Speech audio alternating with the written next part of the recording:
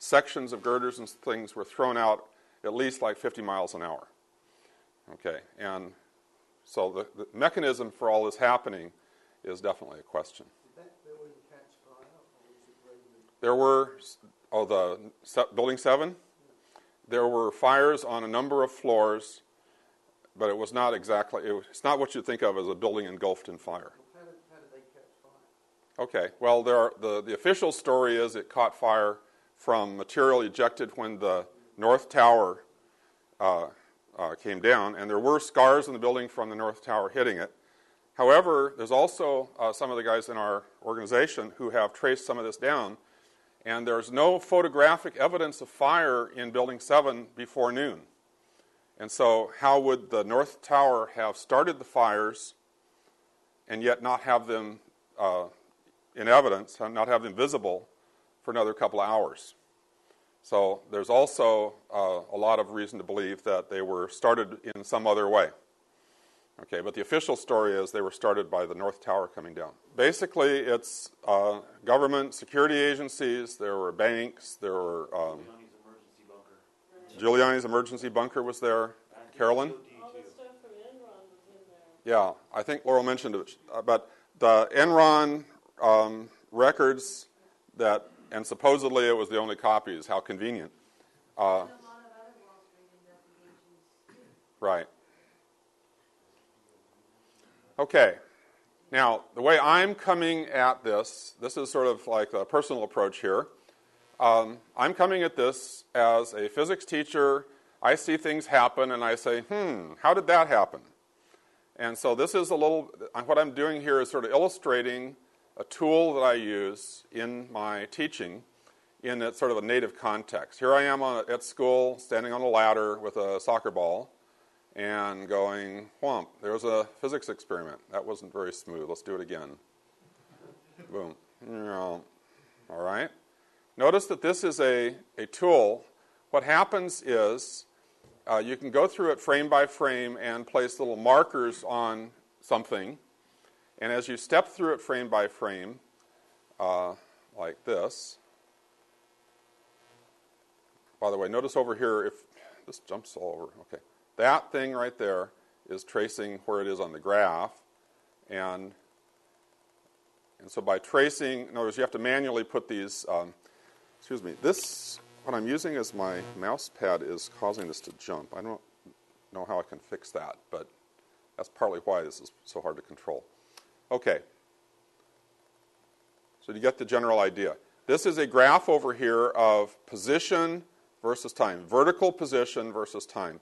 And notice that as I run it, if you watch this and watch the ball come down, it's like just watching a movie of the ball come down. But you can also do things like this. You can take, say, the vertical velocity. And notice this is a different kind of graph. And I want to explain this slightly because this is going to come into the picture in a few minutes. All right? As the velocity, if you look at the velocity as this thing comes down, it starts at rest, so it starts off at 0, like the 0 there. And then as it comes down, it picks up speed. And it picks up uniform increments of speed in equal amounts of time. Okay? And that's the nature of what's called uniform acceleration. And that's characteristic of gravity. And so I wanted to let you see what that looks like. So we're graphing the velocity as a function of time. One of the things I can do is put this in an analyze mode, and it can start playing games with the graphs and the numbers. And so, for instance, I want to fit a graph to this.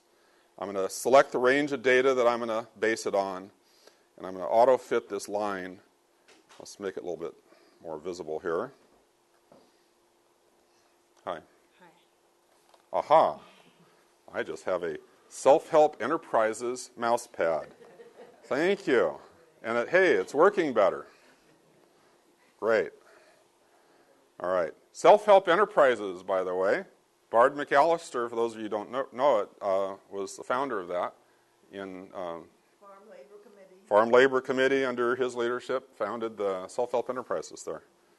Okay, a forerunner in the sense of habitat and that kind of a thing, right? Okay. Notice that if I put a straight line through the data, and then you look at this little number down here, it says 9.70. If I try it again, if I take a few data points, notice it's trying to fit the line to the data, and data typically has a little bit of jitter to it. And so depending on how many data points I use and how accurately they were measured and all that, you're getting slightly different versions down here. And that's characteristic of any kind of data that you take in a measurement situation, okay?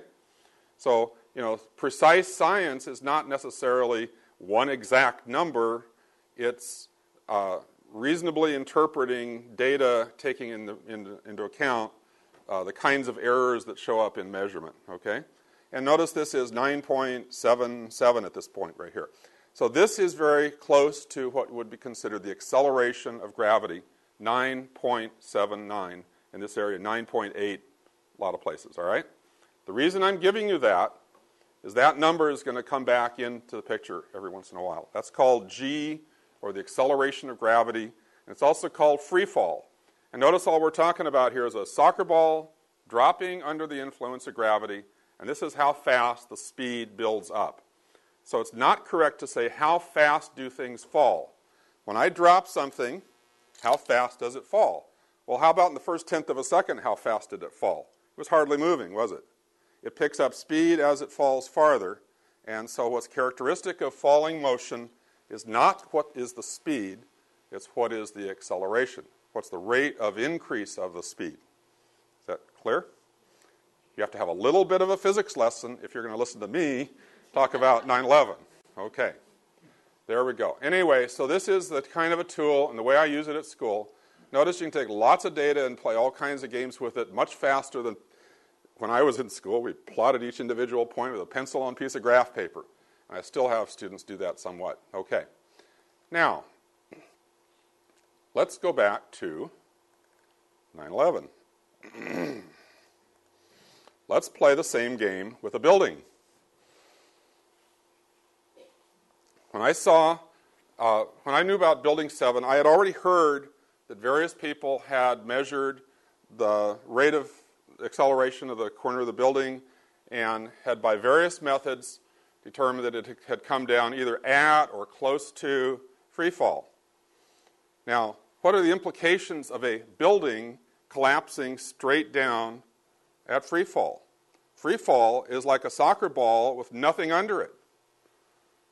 If you have vertical columns in a building, you have a lot of material in the building, then you have a lot of work to do crushing things as this thing is coming down. How is that going to happen at free fall? If you have energy due to the fact that all this stuff is stacked up high in the air, that energy gets transferred into motion. It's called kinetic energy once you get it moving. But if you have it doing things along the way, like breaking up concrete and steel and so forth, you're using some of the energy, and therefore it can't pick up as much speed as it would otherwise. And so the energy has to go somewhere, and it can't go everywhere. So if it starts off as what they call potential energy right now, if it is doing work along the way, it'll be coming down at less than free fall. What I did was I measured it. And so here I'm just playing it straight through. And this little corner right over here